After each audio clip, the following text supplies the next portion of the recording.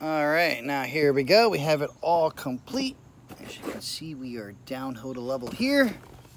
Have everything going to the corner. As we get to this corner here, we are a little bit more downhill to level here. Have it going that way, all the way down to where the end.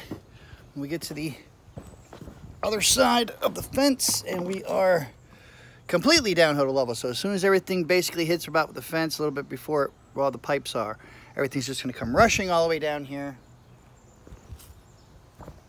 to the end where we have the pop-up burrito wrap, mini dry well. That way when the water can no longer come up, it drains back into the ground. Now to backfill and show you how it all works.